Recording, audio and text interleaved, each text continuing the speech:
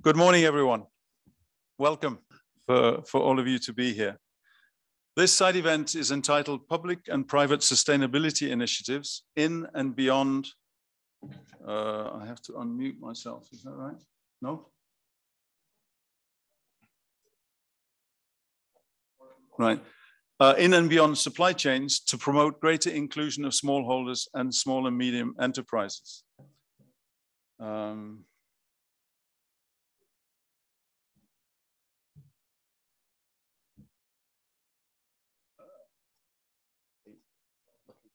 Right, I'm trying to find, yes.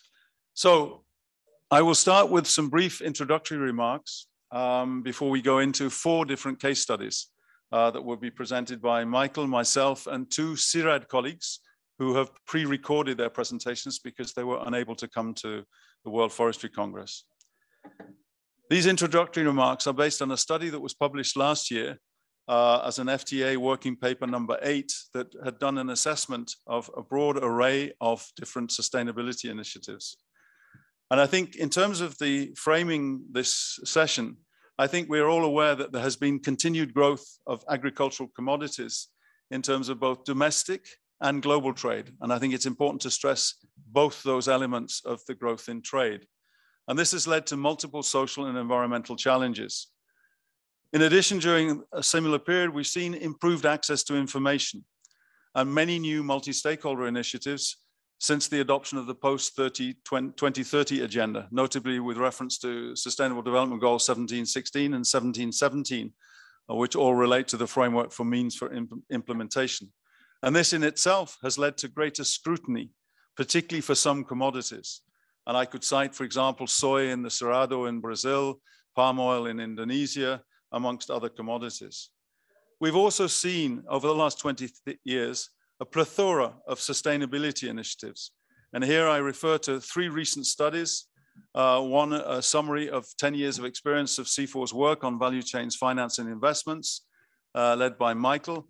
Another study, the FTA working paper I refer to. And April this year, the International Institute for Sustainable Development published another study which was reviewing sustainability initiatives, particularly in relation to reducing financial risk. So we've seen a very diverse array of instruments and tools to promote deforestation-free sourcing as a way of reducing exposure to reputational, financial, and regulatory risks. But very often there's little articulation between them.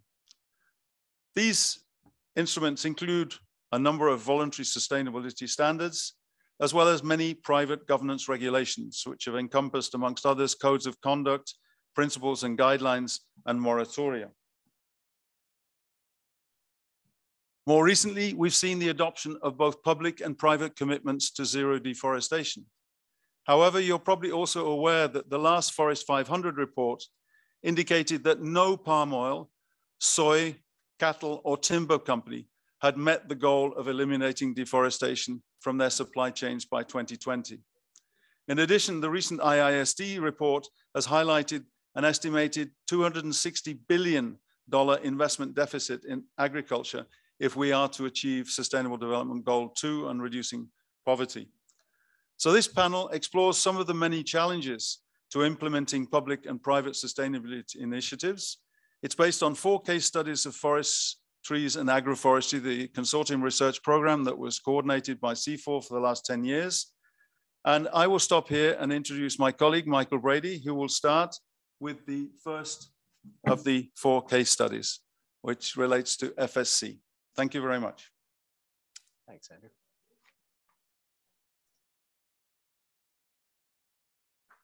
Andrew, you've got to... I've got to go out. Go out. Stop share. So, there you are, Mike.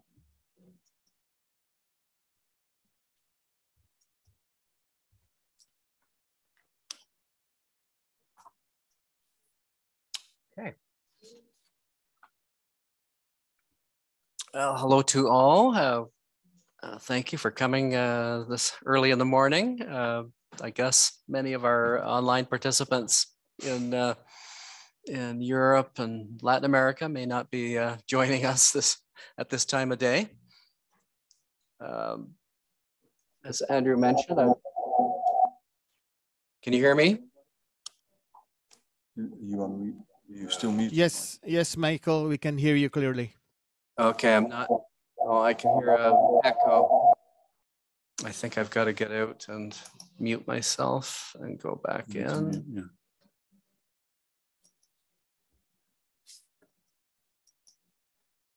There we go. Okay, well, as the first speaker, I'm going to be talking about a exercise that I've been part of over the last 3 years in developing a smallholder standard with FSC. Just acknowledge my colleagues, Lloyd Jones and Keith Moore.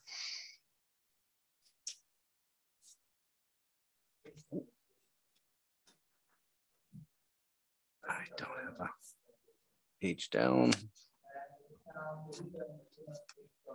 There we go.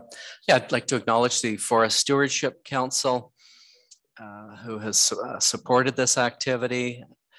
The technical advisory group members of the smallholder standard from India, Indonesia, Thailand, and Vietnam, and all of the smallholder farmers that we engaged with in those 4 countries, colleagues at CIFOR ICRAF, and our hosts here at the World Forestry Congress.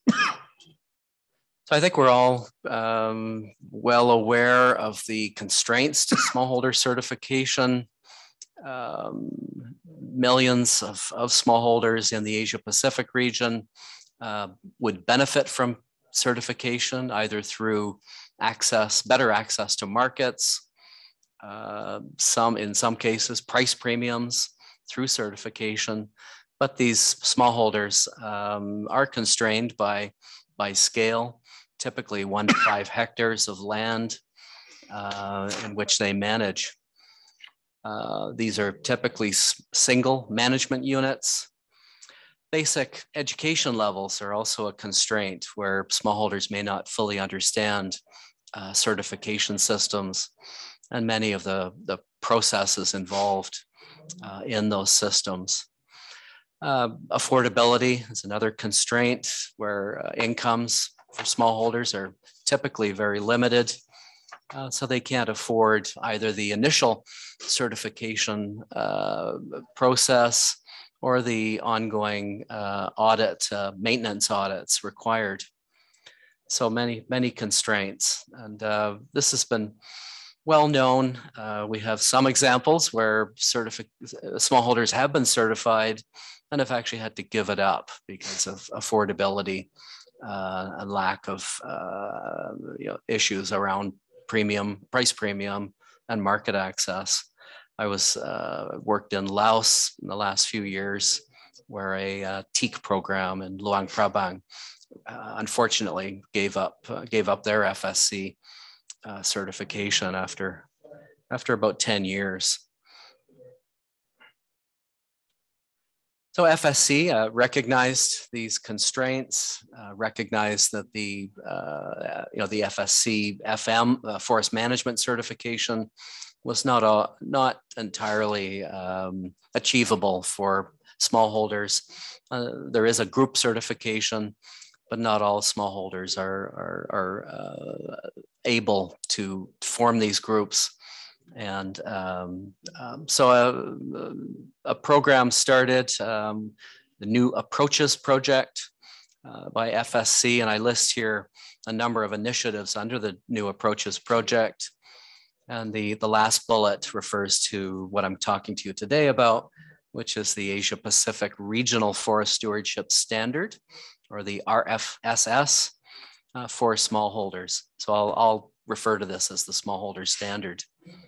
There's a more recent initiative by FSC, again, at the community level. This is the Community and Family Forest Program, again, focusing on the forest management group standard. So the purpose of the smallholder standard development is to provide a realistic, achievable system of indicators relevant to the circumstances of smallholders for their management units in the Asia Pacific region.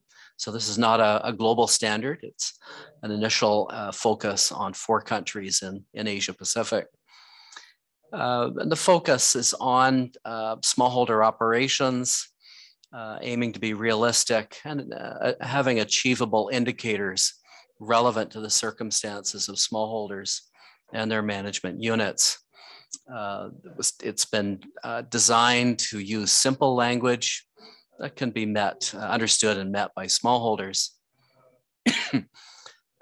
And the intention was to address the realities of over 500 million smallholders in these 4 countries.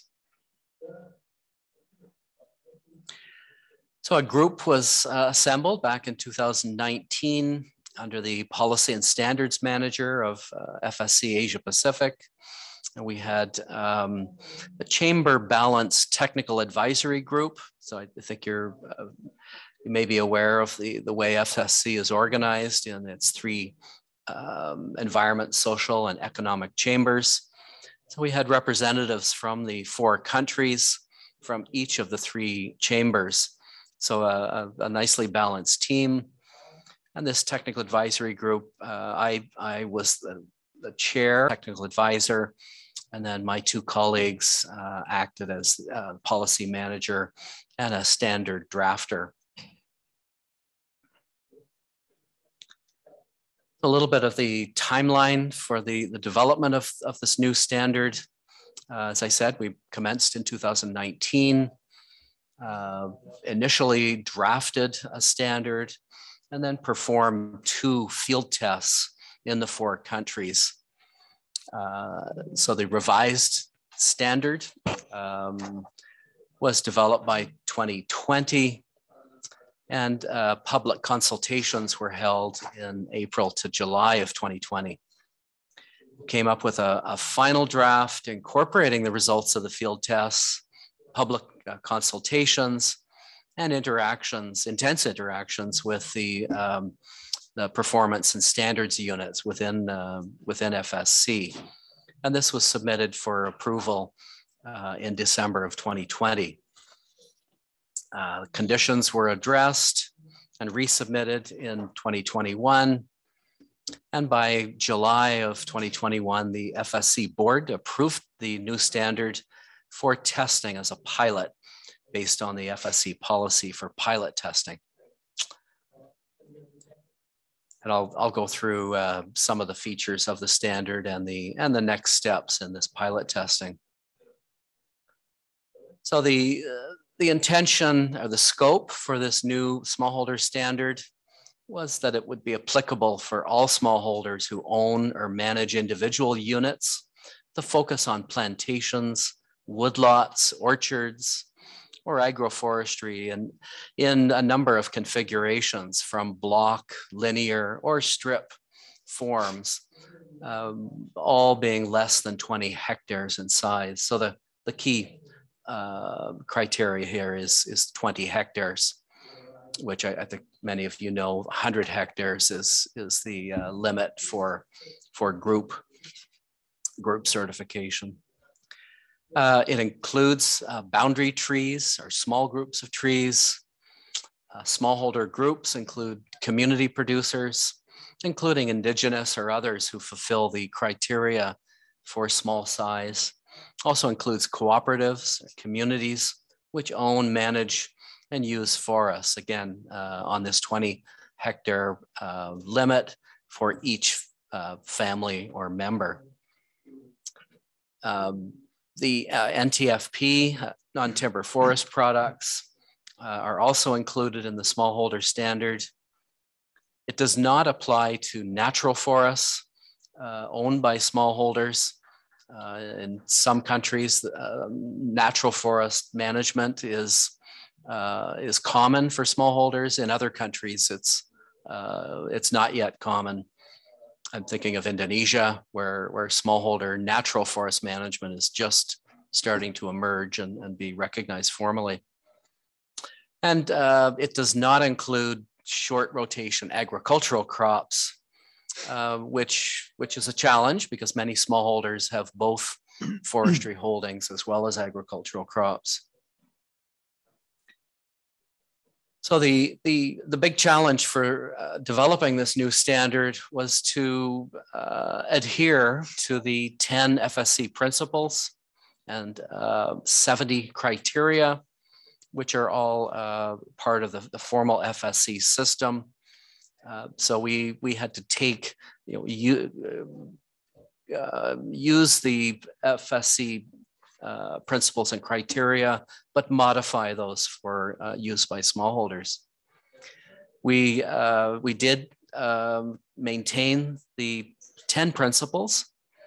We did identify 7 criteria, which we really considered inapplicable to smallholders. And so no indicators were developed, and I'll mention these later. Scale, intensity, and risk do not appear. It is a common concept throughout FSC, but we didn't find that it was applicable to smallholder forest holdings.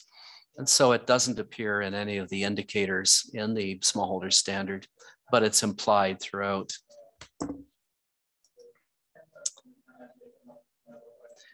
I mentioned forest testing. Once we developed the initial draft of the standard, we went through a series of tests in the 4 countries. The testing was to test out the clarity of the indicators that we had developed, the auditability of those indicators. So working with a number of CBs to get their views on how well these new indicators could be audited, and the utility of guidance material that was prepared as part of the standard, and the broad applicability of the new standard for smallholders. Some examples. We did forest testing in India. Again, this was in a particular eucalyptus plantation being used for pulpwood. I won't go through these in detail, but just to give you a flavor of the testing activities. In Indonesia, it was a very interesting small holding. The company that engages with smallholders, harvesting a natural species for use in pencil production. And this company actually does have FSC certification.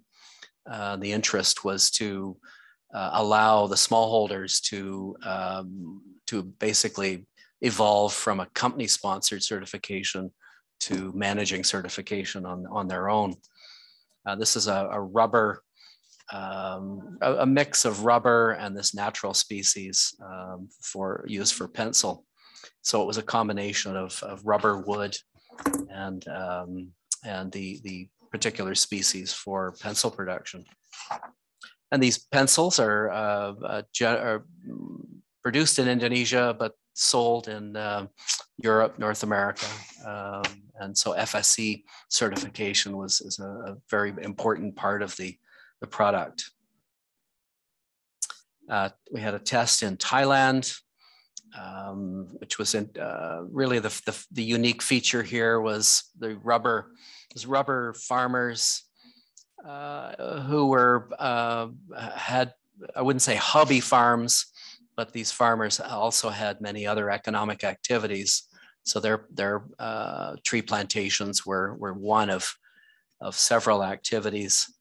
These were very much family owned, producing very high quality latex. Also some interesting features in Thailand of practicing rubber agroforestry. So these were all aspects that we were able to evaluate the smallholder standard against. Finally, the last was in Vietnam.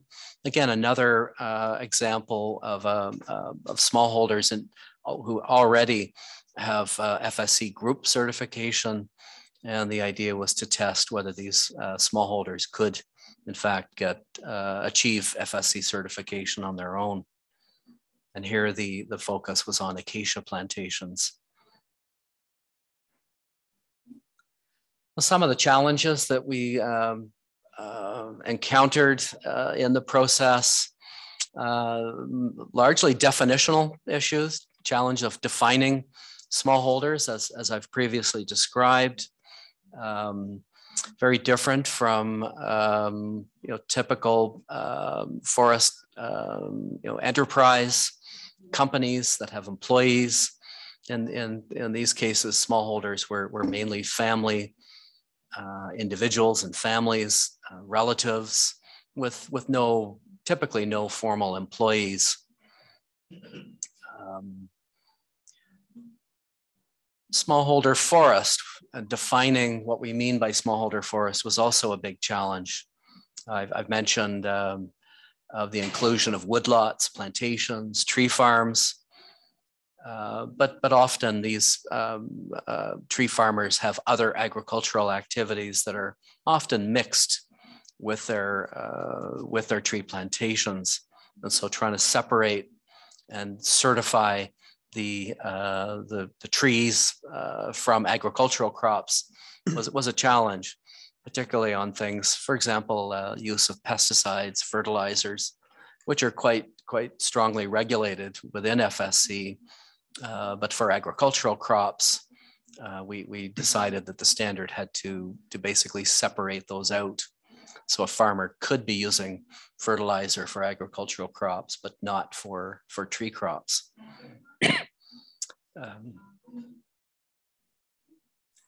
So I mentioned the principles and criteria. We incorporated all of the principles, but just a portion of the indicators that have been developed by FSC. You can see just a portion of the indicators were used in the standard. Many were found to be just not applicable to the smallholder situation. I won't go through this in detail, but just to give you a flavor of the type of conversion from a generic indicator to a smallholder standard indicator. If we look at, say, principle 10 at the bottom on implementation of management activities, the language in the generic indicator, this 10.1.1, is fairly sophisticated, referring to environmental values, referring to pre-harvest or natural forest composition and structure. Smallholders obviously have challenges understanding and applying some of the concepts in the indicator. So we simplified almost all of the indicators to for smallholders to be able to better understand and apply these. So in 10.1.1 under the smallholder standard indicator, we refer to smallholders as promptly replanting or regrowing trees on harvested sites. So a much more simple language, but just a flavor of some of the sort of conversion. So the standard is developed. It is online. I've listed the contents of the smallholder standard. And just to note that it does not include annexes, which are generally quite technically complex documents. And we didn't feel that these were needed or appropriate for the standard for smallholders. So this is the standard. And it was drafted, as I mentioned earlier, 2021. It was approved in just earlier this year, January 2022. And I've got the website where the standard can be accessed. So the next step, now that the regional standard has been developed and approved, is to develop national smallholder standards. And this is an image of the national standard developed for Indonesia for pilot testing. So this is brand new, and it will be effective in July 2022 and tested in Indonesia by the Indonesia national FSC groups. Sorry, just to go back, a draft has also been prepared for Vietnam, their national smallholder standard, and the intention is to develop national standards also for India and Thailand, but a date hasn't been set. So some concluding comments. We were able to develop the standard and retain all of the FSC principles and criteria, but translate these into language understandable by smallholders. It does apply just to plantations, which, you know, for most smallholders are dealing with plantation forestry. There's some key innovations. I mentioned earlier how the indicators apply to the smallholder makeup. So family members, temporary workers, and others who work in the smallholder forest. And the use of external bodies to support smallholders, where, you know, smallholders typically are not capable to do detailed assessments, environmental impact studies, high conservation value assessments.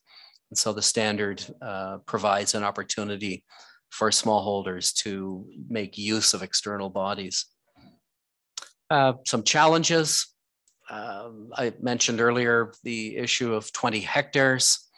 The smallholder is responsible for his or her smallholding, but we had to deal with conditions just outside or in the vicinity of the smallholding versus the smallholder's location. So to what degree would the smallholder be responsible for managing, say, natural forest adjacent to a smallholding? And that was quite a challenge, but it's reasonably well defined in the standard, using this concept of an immediate vicinity. The standholder was challenged, as I mentioned earlier, by this issue of combining forestry, wood management, timber management versus agriculture, often occurring in the same location. And finally, one of the big challenges now is to expand this smallholder standard beyond the 4 countries. And we certainly hope that it will be expanded to other countries and continents where there are smallholders. So with that, thank you very much. Thank you, Michael. Yeah. I can try and get.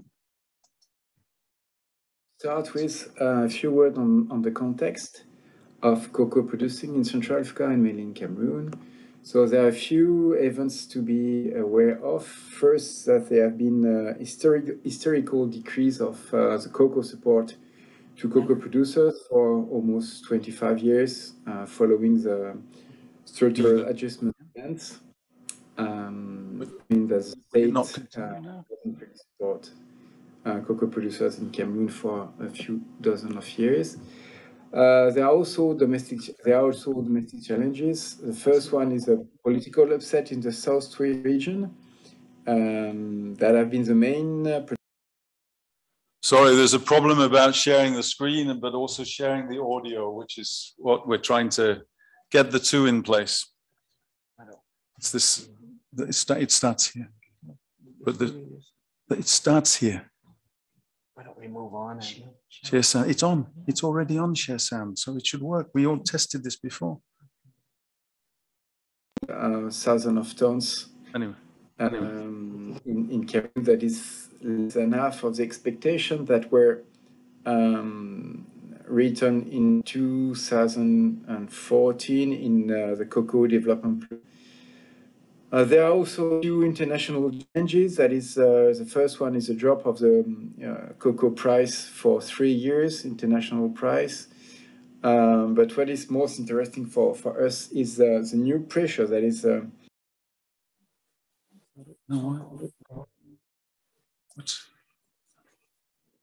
Pourquoi?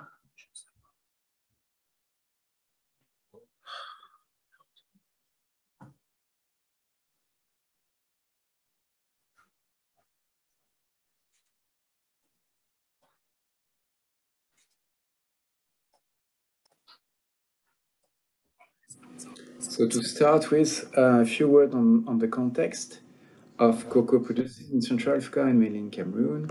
So there are a few events to be aware of. First, that there have been historical decrease of the cocoa support to cocoa producers for almost 25 years following the structural adjustment plans.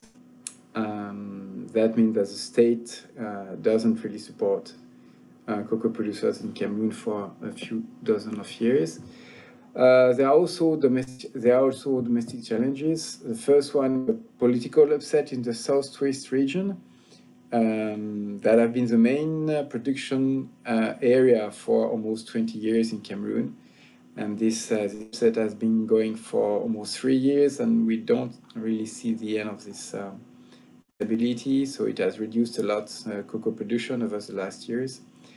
As a result, there is a stable production level for a few years. That is about now 240,000 of tons in Cameroon. That is less than half of the expectation that were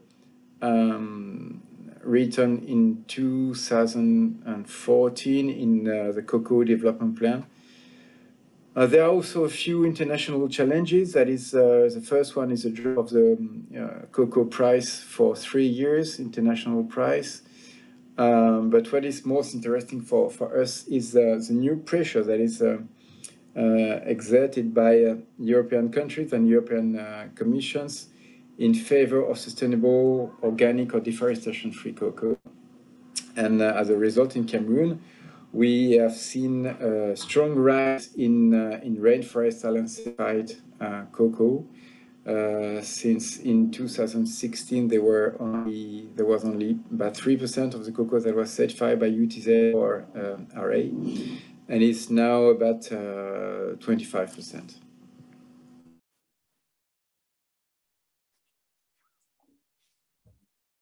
Yeah. Pardon?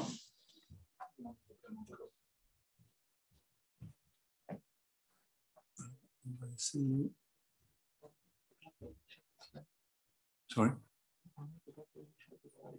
Il faut faire quoi? Well, okay, and then do it. Do the next one. Okay. My presentation will therefore try to analyze how these new challenges have an impact on the cocoa commodity chain in Cameroon. It is divided in two parts. The first part will try to describe what is the current state of the commodity state in Cameroon and how this chain has changed following these long, medium, and short-term changes. Especially, we'll have a look at the places of cooperative in trading cocoa in Cameroon versus informal transaction. We'll also have a look at the support by the public essential services to cocoa farmers. We'll study what the role of multinationals is today in Cameroon and what is the influence of private certification. And finally, we're gonna try to discuss contribution of small, medium, and large-scale producers. In the second part of this in this presentation, we're gonna focus on the influence of certification process, especially the Rainforest Alliance standard, on the livelihood of smallholder farmers. To this purpose, we're gonna distinguish between 3 different kinds of smallholder cocoa farmers. First, we'll consider the non-certified small producers are based in the forest area, basically the southern part of the country. Second, we'll distinguish the producers who grow cocoa in shade agroforest, and we are today involved in a certification process. And finally, we'll consider farmers were based in grassland areas, especially in the Mbam region north of Yaoundé, and we are also involved in certification.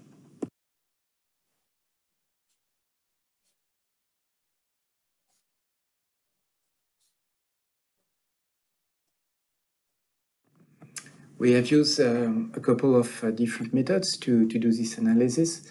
First of all, we started with a review of scientific and technical literature on cocoa growing in Cameroon and all the challenges around this chain. But we mainly actually rely on individual interviews. We did with 63 cocoa farmers who are based in the 4 main producing regions in Cameroon, basically the center region, region, littoral region, and southwest region, as it is shown on the map. We selected the respondent according to a 4-steps process. We first started discuss with Rainforest Alliance, and they indicated us a few cooperatives who are today involved in certification. We did the same kind of consultation with the National Cocoa and Coffee Boards to identify the few cooperatives that are not involved in any certification process today. We went to the headquarters of this cooperative to have a kind of focus group meeting, discussing with all the members, the representatives of the cooperative, and so on. And finally, we randomly selected a few producers, and we ran individual interview with those people, especially to calculate and to establish our operating accounts.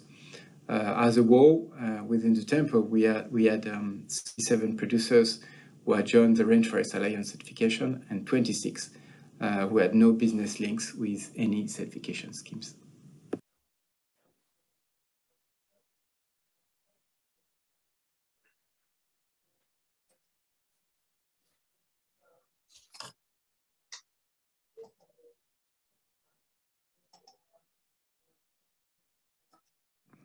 On the basis of the surveys we did with cocoa producers, but also on the basis of many interviews we had with other stakeholders of the community chains, we have been able to draw this diagram of the structure of the cocoa value chain in Cameroon.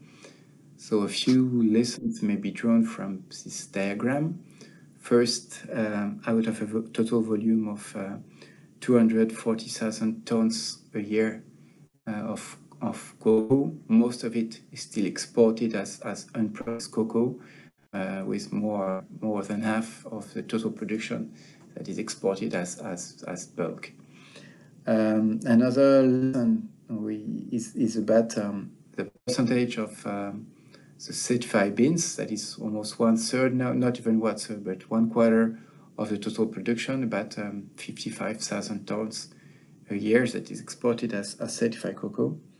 And finally, we may see the strong role that is still played by the middlemen in this chain, as they trade more than half, even almost 2/3 of the total production of cocoa in Cameroon.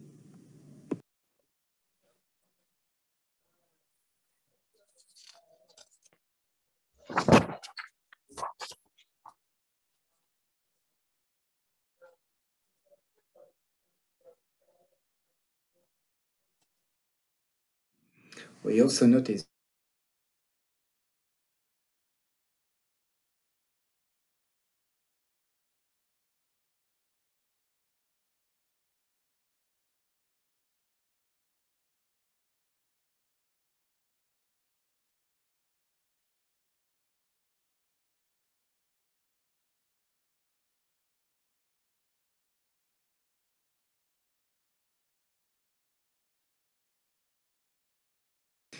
what we also certification, especially with the Rainforest Alliance scheme, is gaining momentum.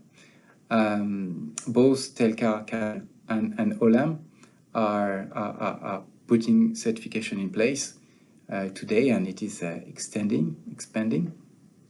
And it is today the only systems that can trace the origin of the beans, especially with the mass balance traceability system.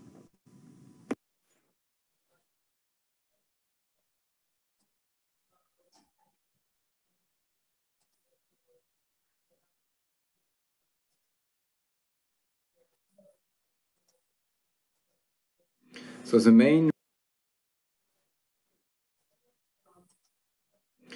main result that came out from the surveys are presented in this table. Well, we clearly see small-scale production as the average surface of cocoa plantation is between 1.5 hectare to 3 hectares for the three kind of producers. The yields still are still quite low, less than 600 kilos maximum, and the value added has been also calculated, and it is not that bad, and it mainly came from the payment of manpower. That's the main source of value added for small-scale orders. And what is most interesting is the net profit rate. We clearly, well, it's quite low for the cocoa producers that do not benefit from certification support. It's much higher for the two other kinds of producers, between 15 and 24%. That clearly indicates an influence of certification on the monies those people get from cocoa production.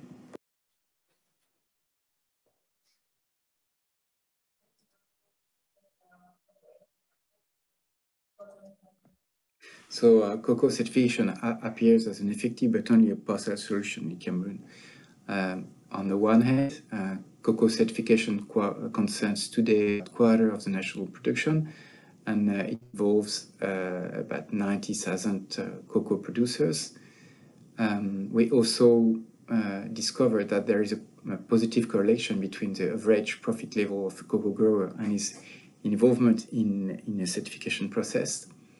So one of the conclusions is that certification schemes now have largely supplement public services, which are today almost non-effective on the field because of a lack of means to operate. So one of the conclusions is that private certification has become the main support of mechanism for smallholders, and it is difficult to consider certification only as a complementary approach to publication. That's today the main influencing leverage of action to touch smallholder cocoa producers.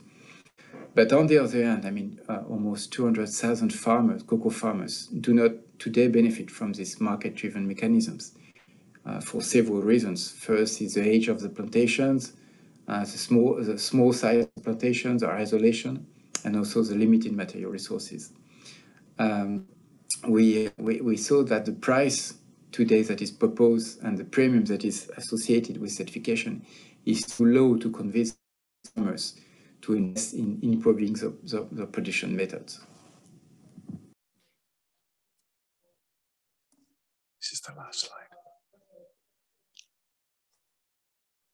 So what are the main lessons we may draw from this result? The first one is that it seems to there is a strong influence of certification process being involved in certification on the net profit done by the small-scale producers. Why is this? The first reason is that there is a higher price that is given to producers that are engaged in certification. This difference is the bonus is about 50,000 francs CFA per kilos. So that makes a difference on the turnover, but there is also a difference that comes from the cost, and the cost is reduced. The producing cost is reduced when certification happens, especially because there are some subsidies that are provided to producers in terms of training, equipment, and inputs. And these subsidies decrease the cost and then increase the profit. What we also observe is that the state is almost absent now in supporting small-scale producers in Cameroon in rural areas, and most support are now provided by companies that are engaged in certifications. That means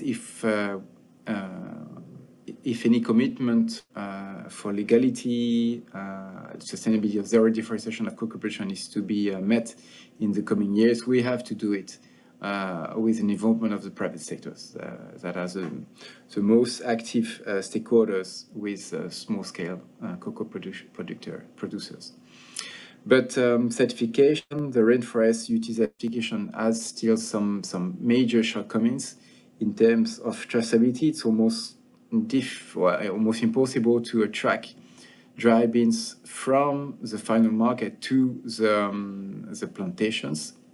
And there is also a risk to create a two-tier production systems, with some producers being engaged in certification with many benefits and cost reduction, and other farmers that are a bit that cannot get any benefit from that. So that's probably something that cannot be easily accepted by the Ministry of Agriculture of Cameroon. This new background and pressures opens a new opportunity to think in the coming years about new form of governance, and to think about what maybe the functions that should be more efficiently provided by the states, and some of the functions that may be more efficiently provided by the private companies in framework of certification. So that's probably something we should think about and observe in the coming years in Cameroon. Thank you for your attention.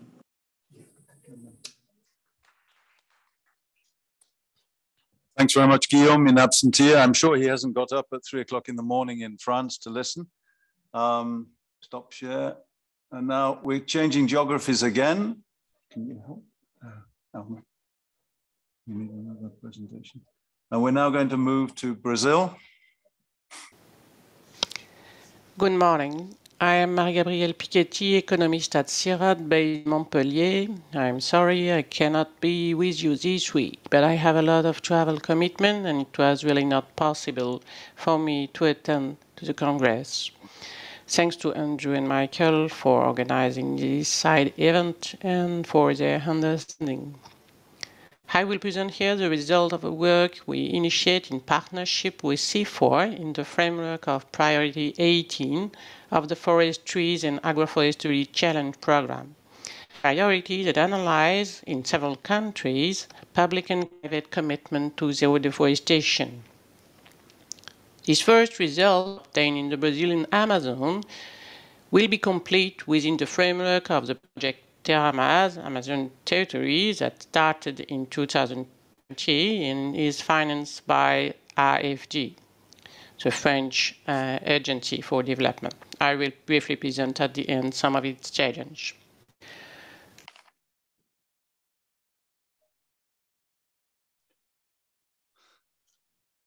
Sorry, we've got the same problem.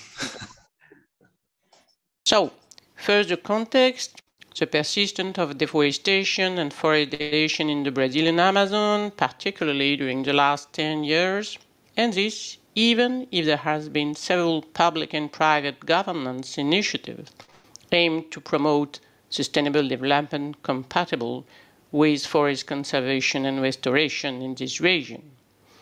Such initiatives are led by subnational jurisdiction, but also by other levels of governance, national, regional, international, value chain, that those subnational jurisdictions implement or not, that have impact or not. Subnational jurisdiction is both a level of governance where initiatives are developed and implemented, but also a level of articulation between other levels of governance, with greater or lesser success on the reduction of deforestation and forest degradation. They are also seen as a privileged scale to guarantee the compliance of commitment to zero deforestation, their associated outcome, and allow smallholders inclusion. However, although promising, some knowledge gaps remain regarding the way such jurisdictional approach at those subnational levels are implemented and their outcomes. Now let's take a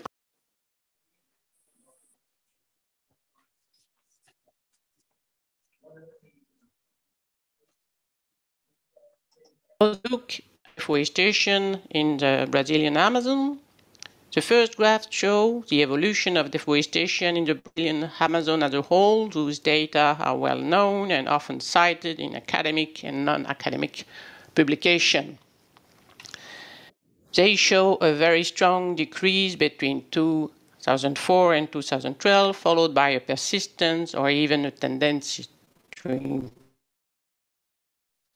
increase after 2012. Now, Brazil is a federation, and the second graph shows data by state in the Brazilian Amazon. As you can see on the second graph, this trend of persistent increase concerns mainly the state of Pará in the eastern Brazilian Amazon.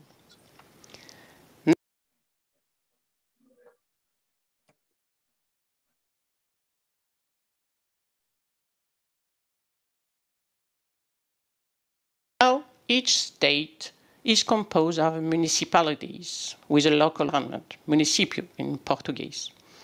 There are 144 municipalities in Pará state. We assess two indicators for each municipality. Pará.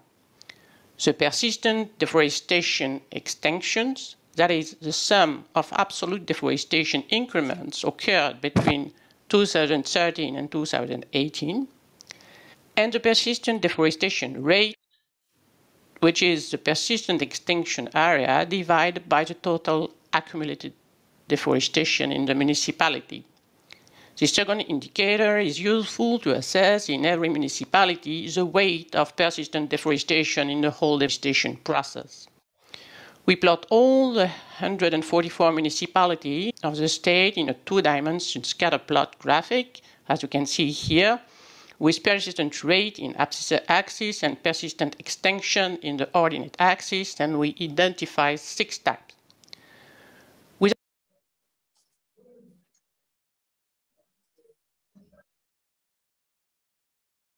Without entering in detail about those data, this typology, what I wanted to show here is that municipalities where deforestation persists are not numerous.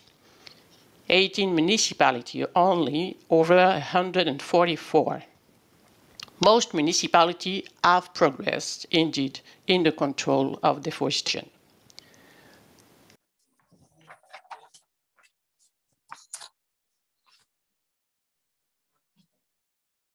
Then choose 2 municipalities, one post-frontier, Paragominas municipality, and one with persistent deforestation, São Félix do Xingu, to analyze more closely what happened after 2008, when both municipalities were blacklisted by the federal government because of their high deforestation rate.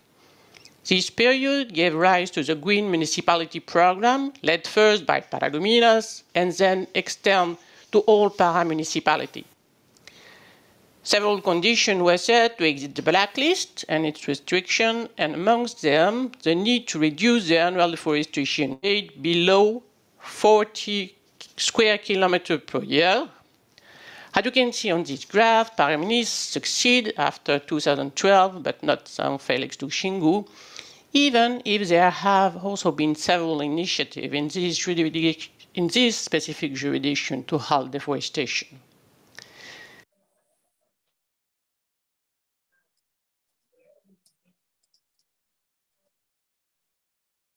Led by Frederic Brandão, who was working at CIFOR until last year, we performed a qualitative comparative analysis looking at the specific socioeconomic and biophysical features of each jurisdiction, the different interventions aimed at halting deforestation, the way local actors implemented or developed their own intervention. We then used 6 indicators to compare our case study: the role of local government, vertical coordination, adaptive management, horizontal coordination, participation and inclusion, alignment of public and private initiative. For such analysis, we had to collect a lot of academic and technical documents to detail the timelines of interventions, documents that have been completed by an analysis of 102 semi-structured interviews.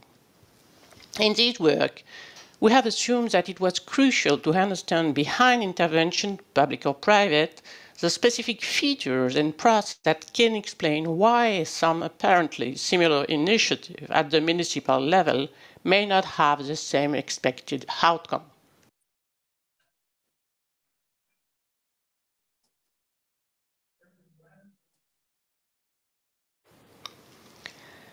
Looking at intervention, we show that both municipalities were impacted by several field-based interventions when they were added to the highest deforester list, in 2008. This led the municipal government in Paragominas, with support from the main local actor and different NGOs, to produce a roadmap to exit the list. More, in both municipalities, perception changed. Deforestation was no longer acceptable. The initial goal to exit the list was set by Paragominas and then applied to other municipalities through the Green Municipality Program, and this independently of the size of the municipality. Whereas, for example, São Félix do Xingu 4 times larger than Paragominas. More, despite their efforts, none of the municipalities benefited much from wet trust funding.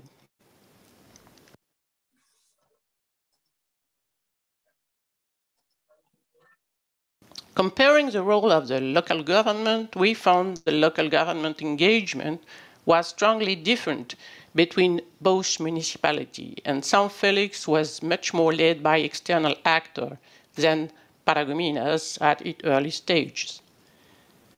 More, Paragominas achieved a high level of coordination with the federal and state government, whereas articulation with those two levels was much more difficult in São Félix. The political setting in São Félix was also problematic, since 2 of the last 4 elected mayors were charged with corruption and 1 environmental secretary was murdered during the same period. Articulation across government level was thus led by NGOs that played indeed an important role here, even if some structural problems also linked to lack of operational capacity of some federal and state agencies remained unresolved. As the process advanced in both municipalities, a difference in the local government leadership will also reflect in their ability to manage stakeholder expectations and take new steps. The pioneer status and political capacity of Paragominas enabled the local government to define the rules to get off the blacklist. Then, the Green Municipality Initiative became obsolete, and the municipality could define other targets, such as developing a new integrated development plan or acquiring the verified source status. The process was much slower in São Félix. Despite effort, the municipality did not succeed in getting off the list and had difficulty to render a new target operational. This led to pessimism, as benefit and satisfaction from effort already made have been lacking.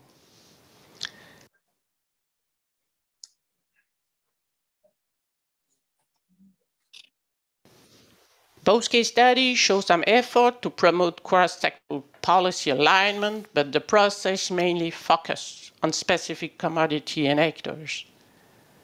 With the presence of a lot of external actors, engagement and participation have been much broader since the beginning in São Félix and aim to achieve more effective results. However, too many consultation platform meetings raised high hopes amongst participants, but that could not always be fulfilled, leading sometimes to demobilization. In Paragominas, it was also easier to reach targets regarding deforestation threshold without very broad participation at the beginning, because most deforestation at that time was taking place in medium and large land holding. Finally, if there has been some initiative involving private commitment to remove commodity-driven deforestation from the supply chains, such as the soil moratorium and the cattle agreement, they did not translate into premium or strong positive market incentives.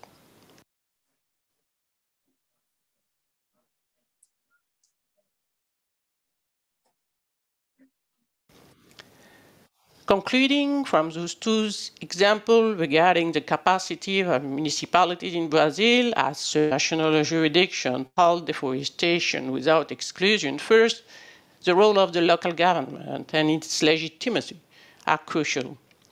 When both are questioned, the civil society and other actors can make a difference, but they cannot completely substitute such local government. Second, participation is important, but it must also be operational.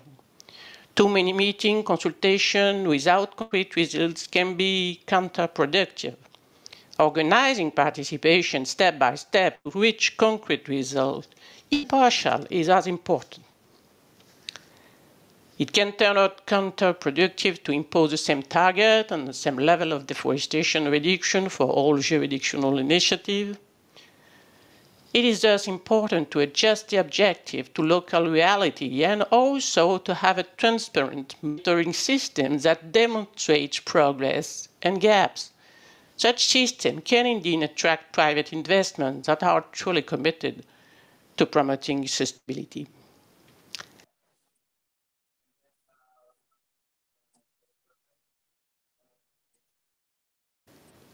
Now, what we're going to do regarding governance in the TerraMass project is to go further and systematically identify public policies and the necessary coordination at different levels to guarantee the expected impact of jurisdictional approach at the subnational level aimed at sustainable agricultural development, forest conservation and restoration, and social inclusion, and to identify the complementarity and possible articulation of the public policies implemented with the different systems of certification proposed by or in this territory.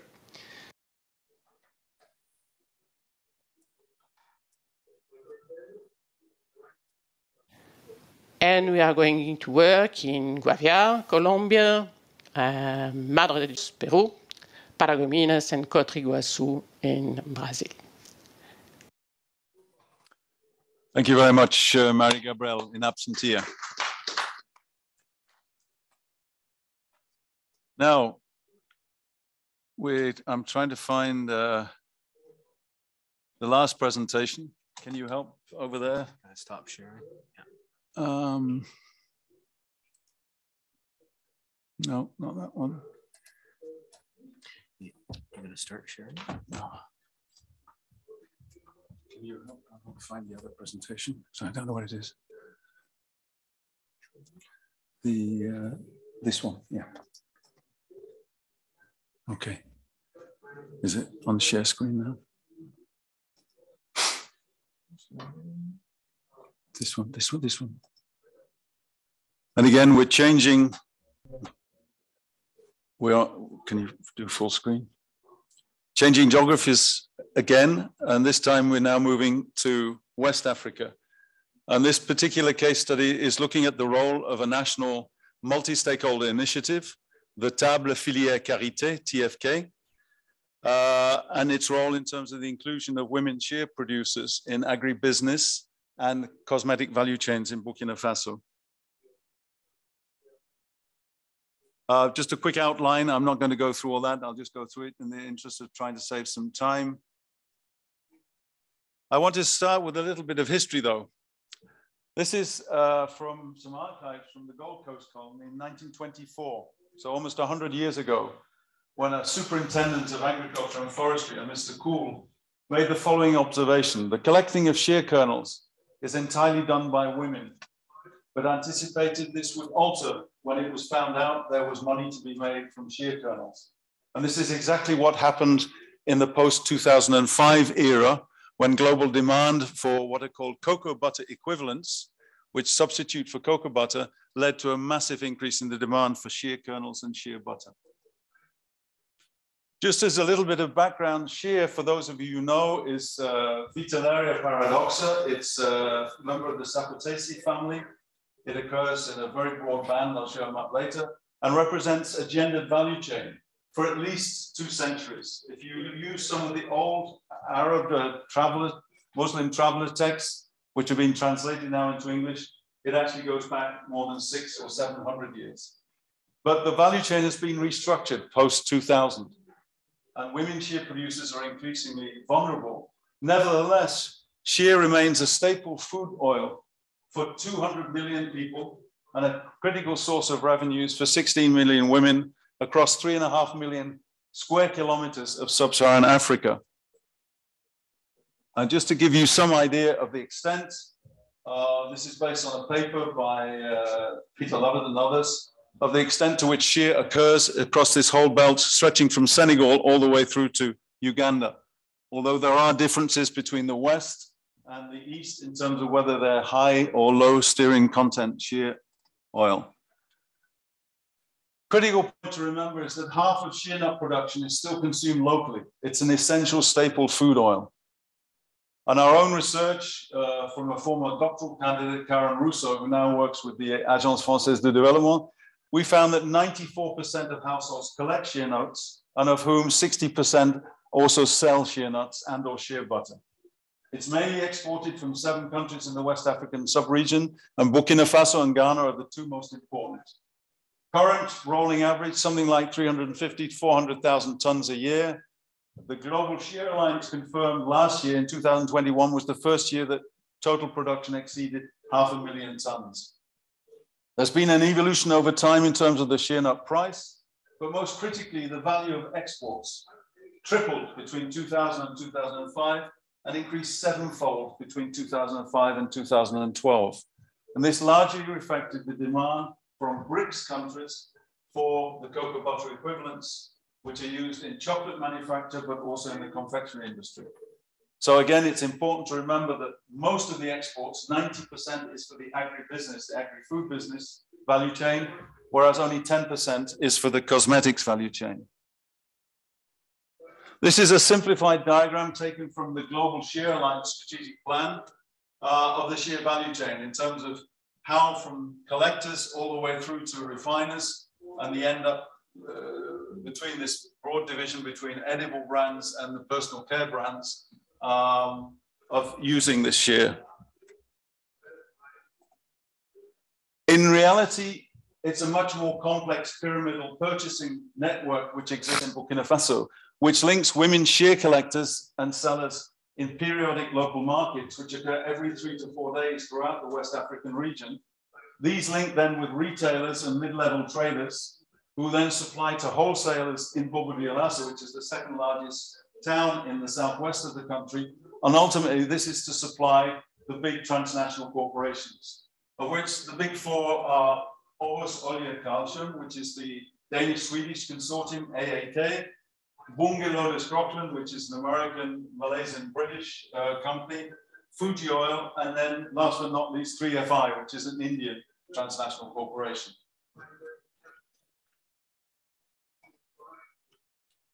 In terms of the National Multi-Stakeholder Initiative, I'm not going to go through all the detail. I just want to highlight some of the critical points.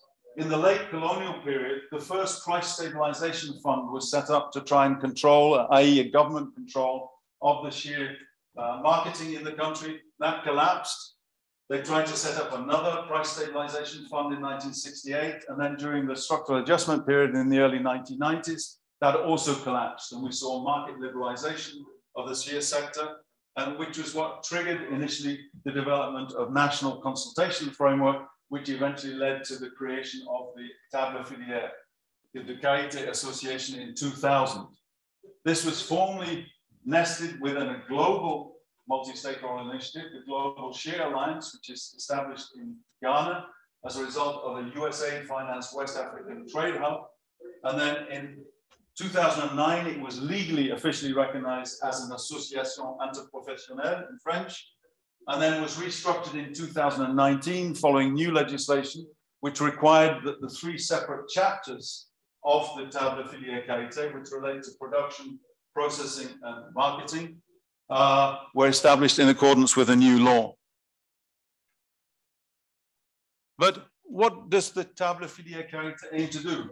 Essentially, it's a multi-stakeholder initiative which aims to assist and empower women shear producers in Burkina Faso through improved representation, liaison with government, the organization of production, processing, and marketing, and trade in shear, and access to information. It currently has 60 representatives, but its role has changed over time as new national and international regulations have emerged. But it was critical in establishing the first share exchange, which was then replaced by what is now called the Salon International de Qualité de Ouagadougou, which is held every 2 years. And they've introduced new charters of good governance and village tree enterprises. The share is essentially a non-timber forest product, which were introduced in 2018. In terms of its governance, it has a General Assembly, a board, an executive committee, executive secretary, internal control commission, and then specialized commissions which are set up. Its critical weakness is that it has throughout its existence depended entirely on external funds from donors and NGOs, and very often has been characterized by conflicts in terms of leadership between particularly the members of the 3 chapters.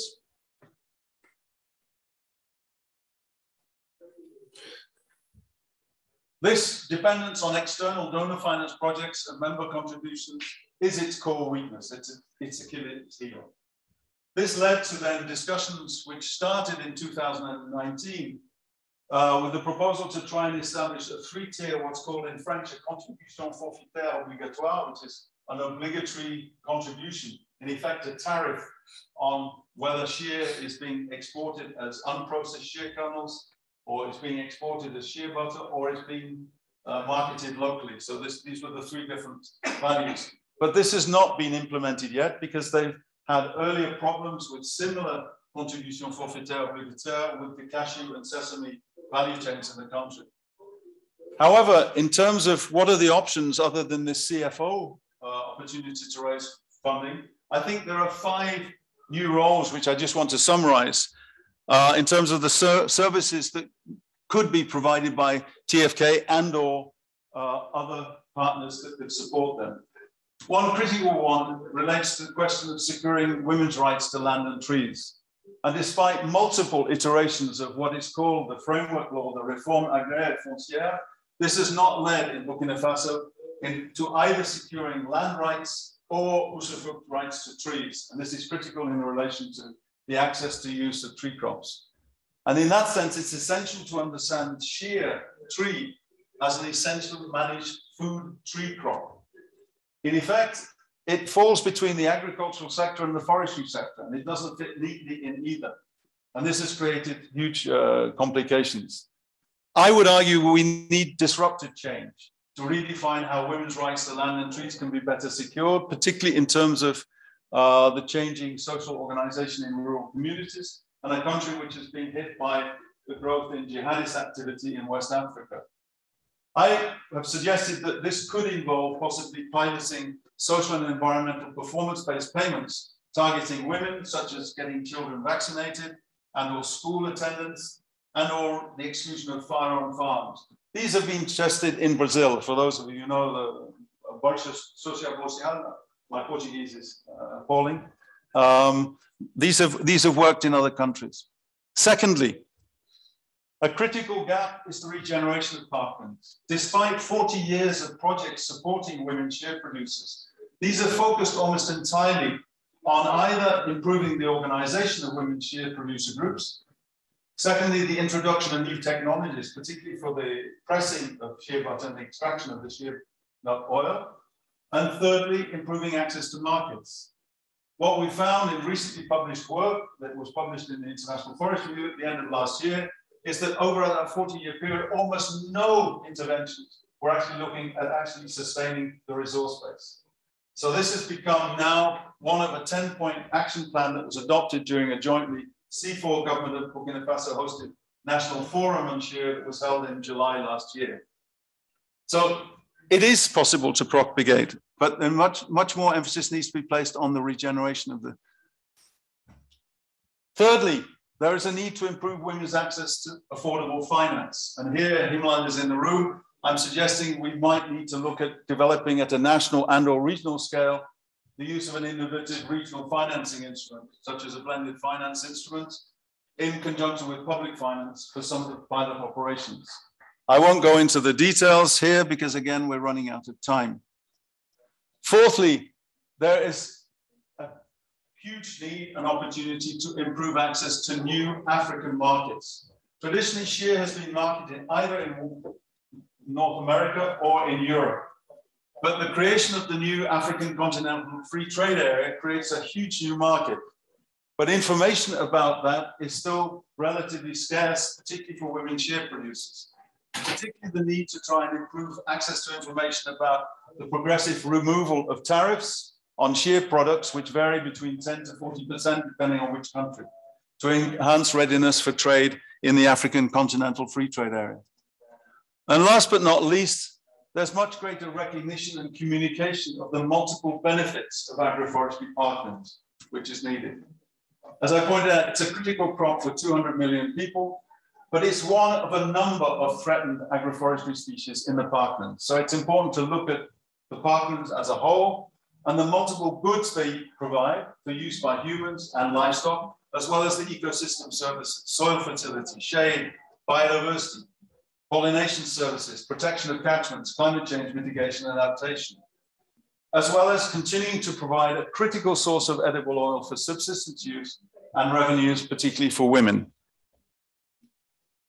So there's some additional reading for those who are interested, but thank you. I'll stop here. Now, if you are willing to stay, we will of course welcome any further questions. And then there are just some concluding remarks after we've listened to some of your questions.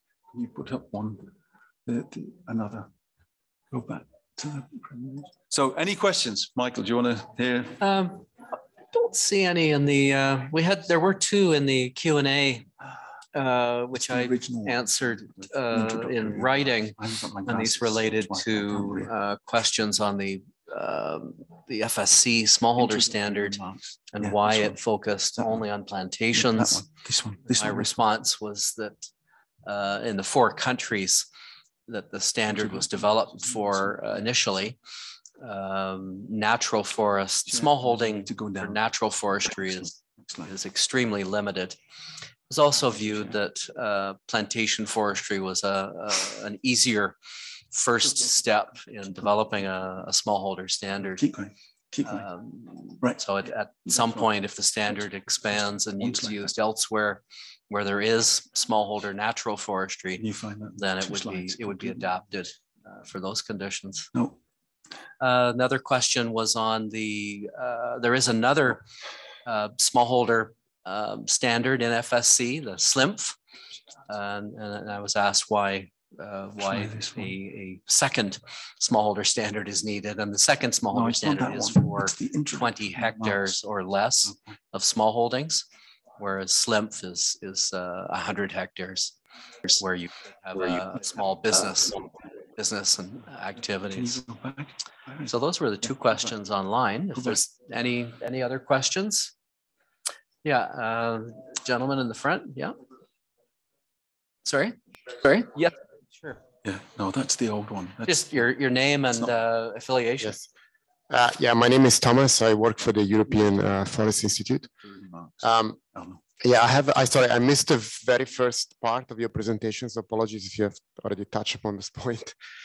Yeah, but a problem I think with certification in the context of smallholders is that, with external support, smallholders can get to the level of being certified, but they cannot keep it, especially if such support is no longer available. So I was wondering if you know how FSC is addressing this issue, and also what kind of support is actually available to help smallholders to achieve certification status. Thank you. Thanks. A great question. And I guess to some degree, your question is exactly addressed why FSC decided to develop an additional smallholder standard, the one that I've been involved with.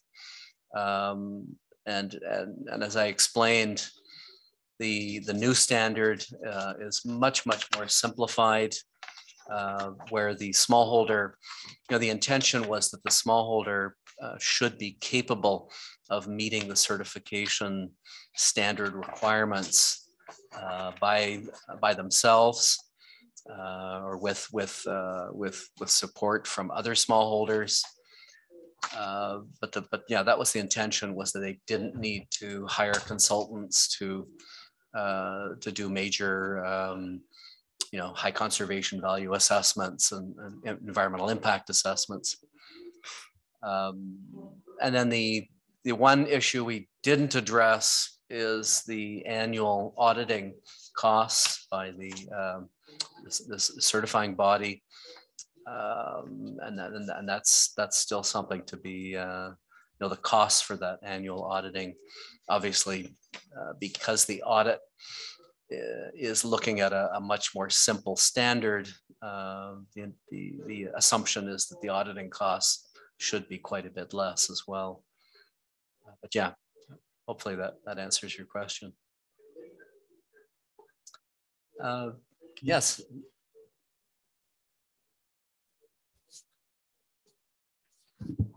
Batia Lipper from Thunen Institute of Forestry, Hamburg, Germany. I also missed the first part, but I like it very much, your presentation. My question go to the certification associated with, for example, EU timber regulation or this upcoming deforestation-free commitment. We learned from the EU TR that the certification is not automatically verified as a green lane for the certified timber to immediately export to the EU country, right? So that actually require the importer to have to exercise due diligence when they import some timber or timber product. And that put a lot of pressure to the producing country, especially to the smallholder. With the new commitment on the deforestation-free value chain, it will be the same thing. Do you think there would be an approach or something about this challenge that can support the smallholder, those who also have to comply with the certification, but also have to pursue in the same direction of this kind of regulation? Okay. Well, thank you for that. Yeah, you're referring to essentially two different issues, one being legality certification, which is essentially applicable to, I believe, about 7 countries, Indonesia being, I guess, the first to achieve FLEC VPA, and the TLAS, Indonesia, the SVLK, the legality certification or certificate. That process is reasonably well streamlined. For example, in Indonesia, where it's the first one, their SVLK certificates are required by all both forestry and wood product enterprise, whereas the FSC certification is a sustainability certification. So they're really two different systems. I think if you can achieve the FSC certification for smallholders, then you would almost automatically also fulfill the requirements of the legality certification under principle 1 in FSC deals with legality. So there would probably be separate processing, certification processing costs that the smallholder would have to absorb. That would be, that's an issue I don't believe has been resolved yet. I think I'm going to seize your question as an opportunity to segue into the concluding remarks, because they actually end up on the second slide with reference to the EU's new proposed regulation. So if you permit me, then we can bring this so you can all get on and get your coffees or whatever you next want to move on to. And in terms of what we've learned looking at this vast array of different instruments and sustainability standards and the private governance arrangements that have been introduced, and increasingly now the hybrid governance arrangements which are emerging, we see that the growing complexity and multiplicity of governance initiatives does not necessarily equate with greater effectiveness in terms of actions on the ground or even reduced rates of deforestation and forest degradation. I alluded to in the introductory remarks to the Forest 500 report, which suggested that there isn't a single company which has attained any of the targets that they'd originally set for 2020. There are key questions about combating imported deforestation. To what extent, as you heard from the case from both Cameroon and Brazil, to what extent will governments take the lead in the development of either incentives and or binding instruments? I think what we've learned from many certification schemes is that they in themselves are not enough. Yes, but we also recognize there is a need to better understand and manage the ambiguities and the trade-offs during implementation of many of these new complex hybrid policy regimes. I don't know if I can move on to the next slide or where that's being controlled. There should be a page down. Oh, the colored one at the bottom. No. This one here. Where is it? Does that not work? It's not working. Can you get me onto the next slide? I don't know. It's one computer doesn't. Thank you. Yeah, there's one computer doesn't speak to the other. In addition, as I think Marie-Gabrielle recognized in her presentation, we need to really develop a much better understanding of the outcomes of jurisdictional approaches and how to monitor their progress. But lastly, and this ties in with your question, very much related to whether certification or provides a green lane or not, I just wanted to highlight 3 or 4 recent initiatives. One of which is the Forest Positive Alliance, led by the Consumer Goods Forum. In addition, you may have seen that there's been an initiative to try and develop a more standard reporting system led by the Accountability Framework Initiative and what used to be called the Carbon Disclosure Project, CDP, for 2020, which companies are increasingly trying to use and adopt. In addition, there was an innovative finance for critical agri-SMEs by the Global Agri Alliance. But most importantly, I think in terms of the future, this EU's proposal to introduce a new regulation on deforestation-free products, because this isn't just about timber anymore. That proposal relates to another 5 commodities and some derived products, including chocolate products. So this is where even the shea butter becomes relevant as well in these debates. But this is still being negotiated. There are lots of issues. My own personal view is I think there are huge challenges ahead, even in terms of what we've learned in terms of the implementation of FLEGT of EPA.